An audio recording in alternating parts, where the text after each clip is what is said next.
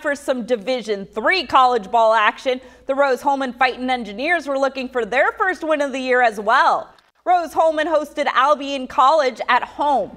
Now early in the first, current score 7-0 Fighting Engineers looking to throw some points on that scoreboard, and this will help Ian Lemons to Jalen Hobbs for a beautiful catch in the red zone, setting them up for this play. Going for the Rose TD, but the ball is loose. It is up in the air, but John Hrutska is here to save the day as he lunges for the ball, and it was a close call, but after official review, it counts. Touchdown for our Fighting Engineers. Second quarter, Rose trails 14-7 when Albion fumbles it, and it's recovered by Rose-Hulman's Tice Miller. What a recovery. They'd settle for a field goal.